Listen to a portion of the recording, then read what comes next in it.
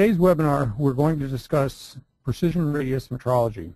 The webinar will review various methods for radius metrology, starting with a simple spherometer and then moving on to high precision metrology using interferometers and laser distance measuring metrology.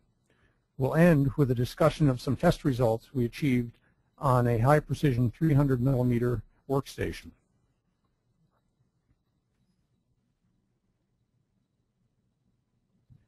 When we look at the precision required for radius metrology, the uncertainty is driven by the application. We start with coarse measurements, typically made on ground surfaces during the generating process. At this level, an uncertainty of 1% is adequate. We then move on to standard catalog optics and lower precision commercial optics. These elements typically require uncertainties of about 0.1%. As we get to precision optics, such as those used for high-end photography and military applications, the required uncertainty migrates to 0.01% or 100 parts per million. And finally, for ultra-precision optics, such as those used in lithography, it's necessary to characterize the radius to better than 10 parts per million.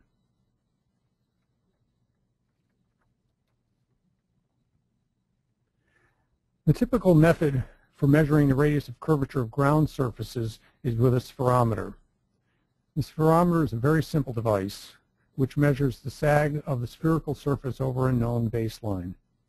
The user starts by setting the 3 feet on a known flat surface and adjusting the measuring point for the 0 indicator reading. Next, the spherometer is placed on the surface to be measured, and the center probe is adjusted to measure the sag of the surface. It's a simple matter then to compute the radius of the surface. The equation I give in this slide is a simplification. Typically, spherometers do not have infinitely sharp contact points. Rather, they use spherical balls, and a correction needs to be made for the radius of these spheres. Most modern spherometers are more sophisticated than the simple one shown here. Mechanical spherometers often have dial depth gauges for more accurate measurements. If you can measure the depth to 5 to 10 microns, the resulting radius uncertainty for a 50 millimeter f2.5 part is about 0.5% to 1%.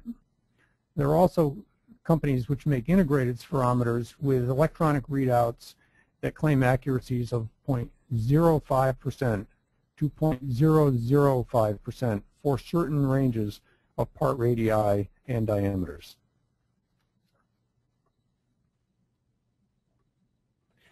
The next step down in uncertainty is a test plate. A test plate is a gauge which is made to the desired radius and characterized using some other method to a very low uncertainty. The part under test is then placed on the test plate, or sometimes the test plate is placed on the part and illuminated with narrowband visible light source. The fringe pattern shows the change in spacing between the two surfaces. If the fringes are straight, then the part under test and the test plate have the same radii. If they're curved, then the amount of curvature measured in fractions of a fringe indicate a radius mismatch. If we assume it's possible to see a half a fringe of curvature reliably, this corresponds to about 0.015% on this same f2.5 surface with a 50 millimeter radius of curvature. There are two major disadvantages of test plates. The first is that the two surfaces are essentially in contact during use, and any grit or contamination in the space between the surfaces can result in digs and scratches on the part under test. The other disadvantage is that the test plate has to be made specifically for a particular radii. So for each part you need to test, you need a separate test plate. On the positive side, once you've designed and built test plates, the test during fabrication is extremely fast and easy to interpret. Some of the disadvantages of test plates can be eliminated using an interferometer to create a virtual test plate. To do this, a transmission sphere is installed on the interferometer, and then a master pre-qualified surface is placed on a kinematic mount on the part stage. The interference pattern is nulled by adjusting the part stage to eliminate all the power in the fringe pattern, and then you lock the stage in position.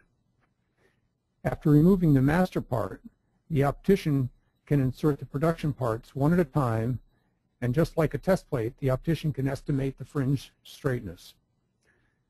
This method is not any more accurate than a test plate, but it is faster, and there's no contact with the test part within the clear aperture. Also, the part stage is infinitely adjustable, so you can measure any radius part within the range of adjustment of your test stage slide.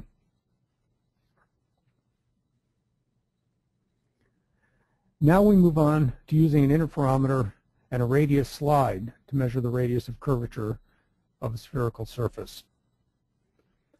Zygo manufactures a range of radius slides to help with this measurement. The concept of radius measurement with an interferometer and a radius slide is quite simple. The part under test is set up the same way it would be for testing surface figure in a confocal cavity. Once the part is set up and aligned for a null fringe pattern, the part is translated to the cat's eye position. And once again, the fringe pattern is nulled. If we then measure the distance that the stage moved, that is the radius of curvature of the part.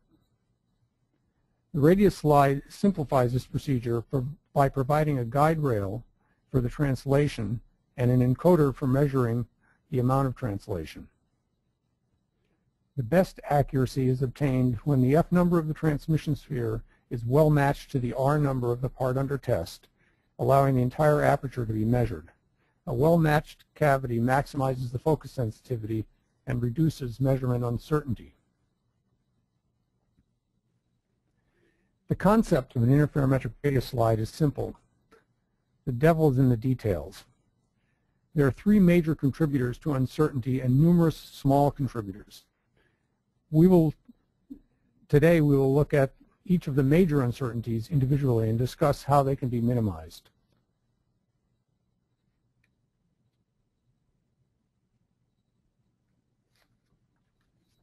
The first error is Abbe sign error.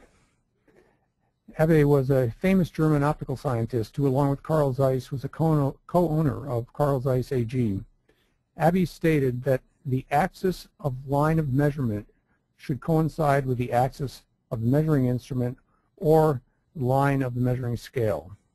Let's look at the radius scale shown previously and see how the Abbe sign error can affect measurement uncertainty. The first thing to notice is that the linear encoder is offset laterally from the optical axis of the interferometer. Our desired measurement is the translation of the part under test, but what we're actually measuring is the distance that the carriage moves along the rail. At first glance, these should be the same, and they would be if the rail were perfect. Unfortunately, real rails and tables are not perfect. For example, no rail is perfectly straight. So as the carriage moves along the rail, it will tilt slightly as it tracks the rail. As the stage tilts, there'll be slight variation in the distance traveled by the part under test relative to the distance measured by the encoder on the rail. In addition, there can be some backlash as the direction of motion changes.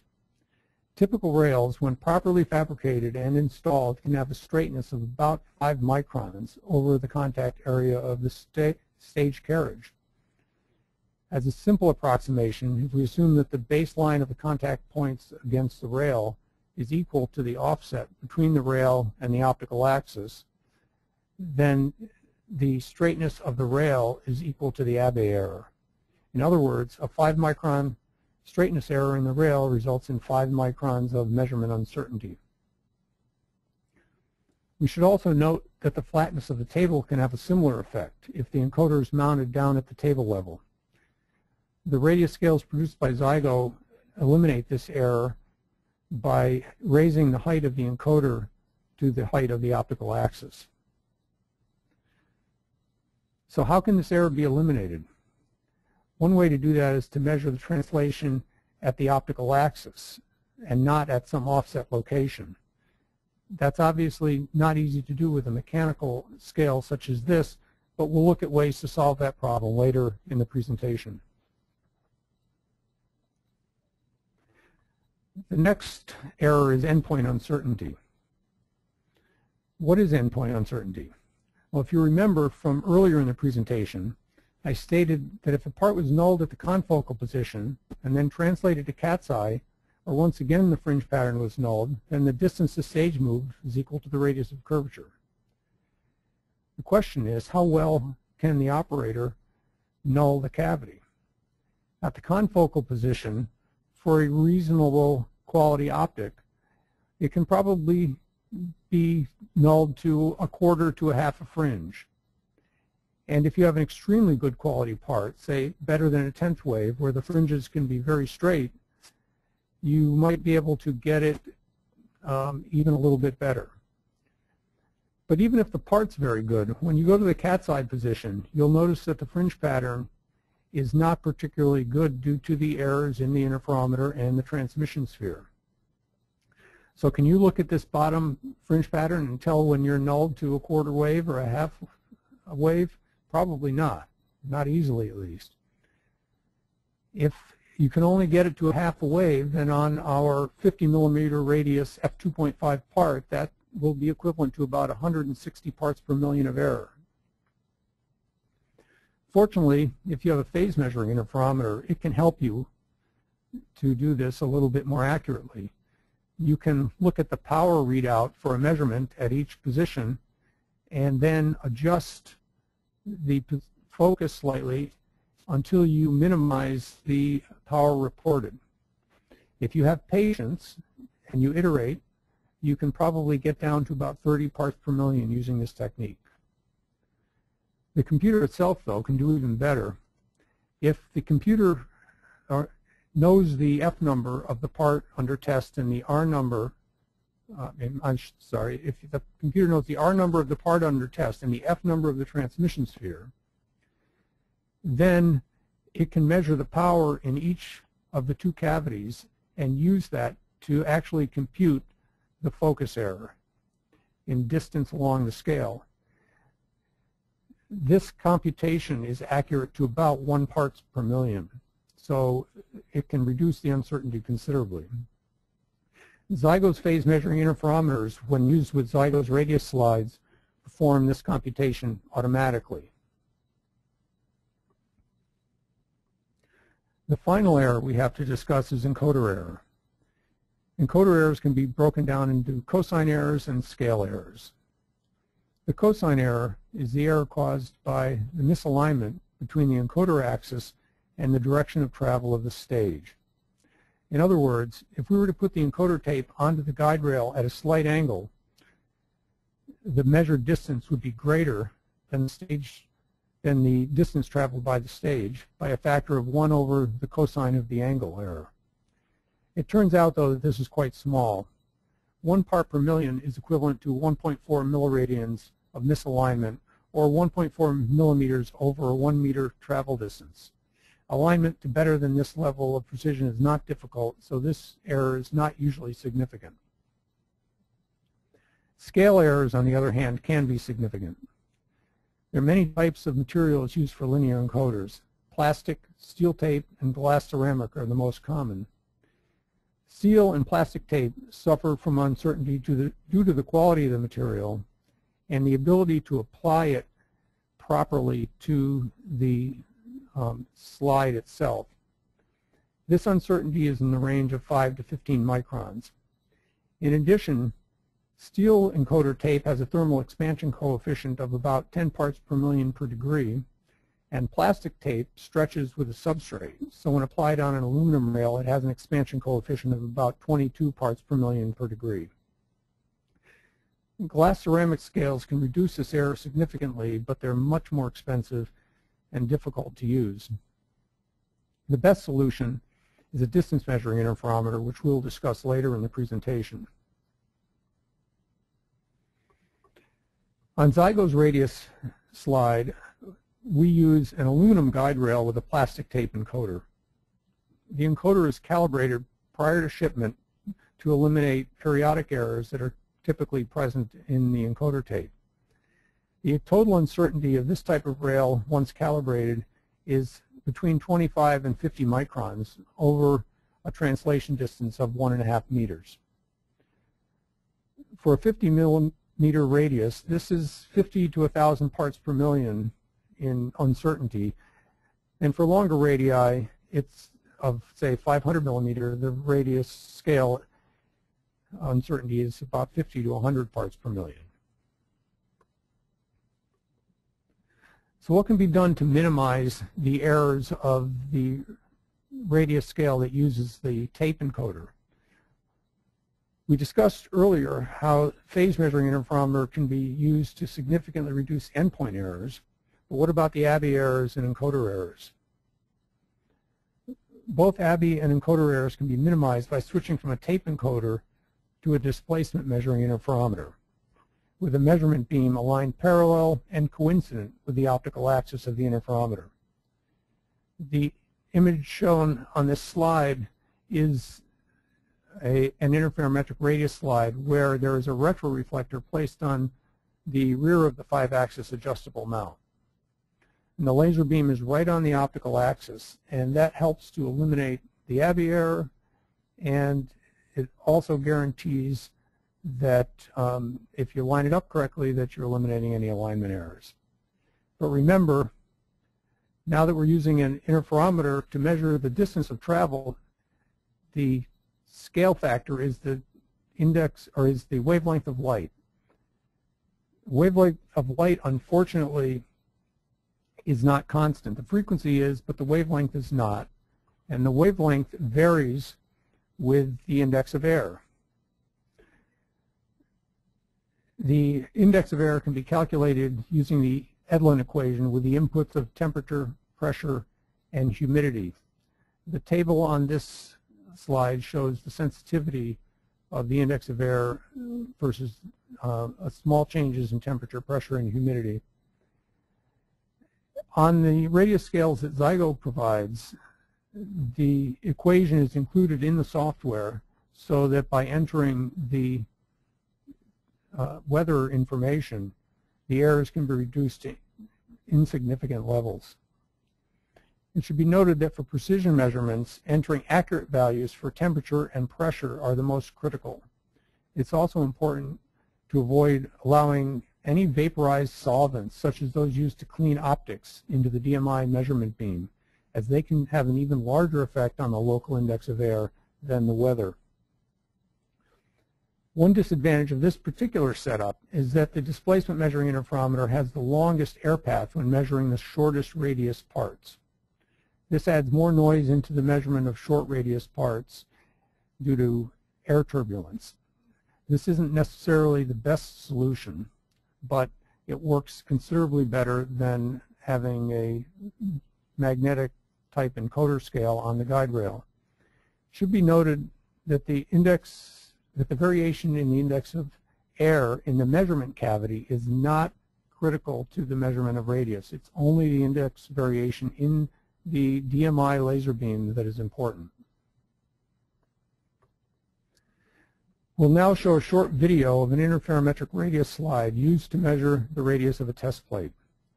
In this video, we have a Zygo Verifire interferometer equipped with a radius slide using a distance measuring interferometer. Okay, I'm going to start the video now. Hopefully it'll play smoothly for most of you, and I'll give a little commentary on how the measurement is done. Whoops, I'm sorry.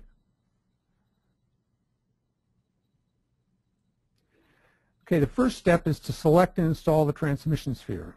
As mentioned earlier, the transmission sphere should be selected to closely match the R number of the part under test. Once the transmission sphere is installed in the interferometer, we use the alignment mode to center the return spot from the reference surface. Next, the part under test is moved to the cat's eye position, and the interferometer is switched to view mode. In the view mode, a fringe pattern is observed. The fringe pattern is nulled by adjusting the Z position of the test part and the tip tilt of the transmission sphere mount. This process critically aligns the optical axis of the transmission sphere to the optical axis of the interferometer. Once the cat's eye position is nulled, we switch back to the align mode and move the part under test to the approximate confocal position. Once again, the fringe pattern is nulled by adjusting the X, Y position of the part under test as well as the Z position. When the cavity is well nulled, the user can enter the parameters for the measurement and press the measure button. The interferometer will then take the data at the confocal position.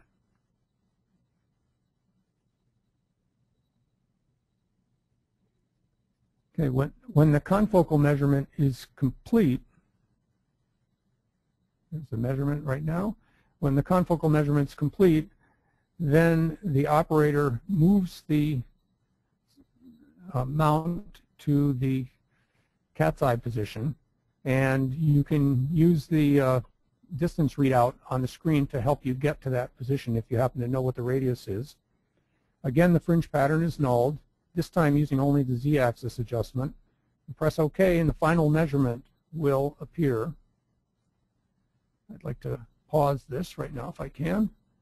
If you notice in the lower right, there's a table, and I'm not sure that it's easy to read on your screen, but in this case, the operator did a reasonably good job of nulling the fringe pattern in both the confocal and cat's eye positions. But just as an example, the worst case nulling was 0.144 waves, a little more than an eighth of a wave, and that resulted in a confocal focus error of almost a micron. I think it's 0.9 microns. So you can see that if you're trying to measure to uncertainties of better than a micron, you really need to use the interferometer to compute the endpoint error corrections.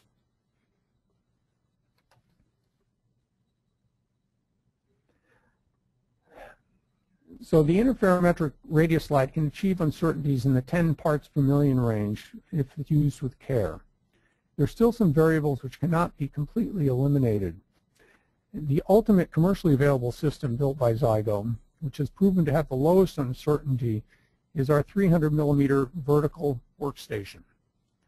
The vertical workstation is shown in the lower left, and that large black cylinder that you see inside the frame is an f.82 transmission sphere with a 300 millimeter input aperture.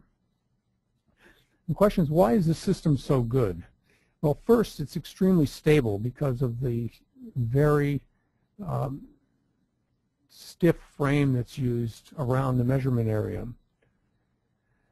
But because it's stable, the direction of travel of the stage is extremely straight. This helps to eliminate one of the smaller errors that haven't been discussed previously, which is that the cat's eye measurement has to be made exactly at the vertex of the part under test. Secondly, we have 3 metrology lasers in this system. These 3 lasers offer 2 advantages. First, the stage is driven by 3 ball screws, and each of the ball screws has a closed loop servo around it with the laser that is closest. By running all 3 ball screws in closed loop, when we tell the stage to move a particular distance, it moves in a perfectly flat manner. There's no tilting that occurs whatsoever.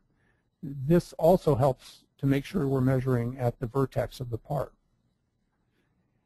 The second advantage is that because there's 3 lasers, when we average the data from the 3 lasers together, it further improves our uncertainty. Another advantage of this system is because the lasers are on the same side of the stage as the part,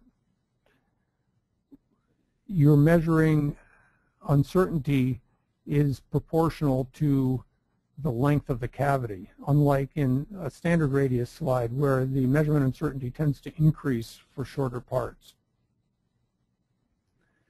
The DMI laser interferometer that's used in this system has a position resolution of 20 nanometers. And we've proven that the stage is stable to this level as well. When the weather data is entered into the DMI, the stage position uncertainty is at a similar level.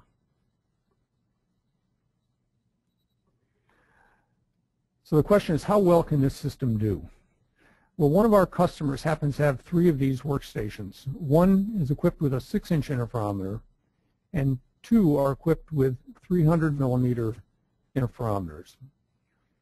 They performed a radius measurement test. Each of the 3 systems was fitted with a different transmission sphere, and then 3 different parts were measured on each of the 3 systems. The results of each part measured on the 3 systems were compared.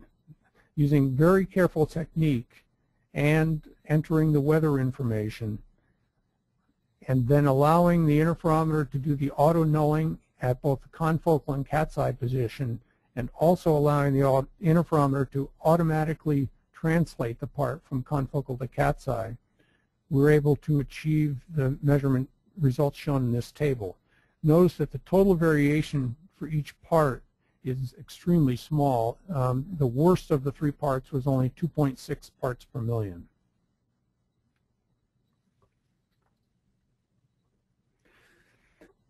Okay, to summarize in the final slide, the uncertainty of each technique is listed. We start with a spherometer at about 0.5% or 5,000 parts per million. And then a test plate is going to be about 300 or 150 parts per million, in that range. Then we move on to a radius scale with a mechanical encoder. The uncertainty for that is 25 to 50 microns, and that doesn't really change with the length of the test part. But assuming we have test parts in the range of, say, 50 millimeters to a meter or so, we're talking uncertainties in the 100 to 1,000 parts per million range. The radius scale with an interferometric encoder improves on that by a factor of 10 to 100 parts per million. And finally, with a very carefully designed precision workstation, we've been able to achieve precisions on the order of 3 parts per million.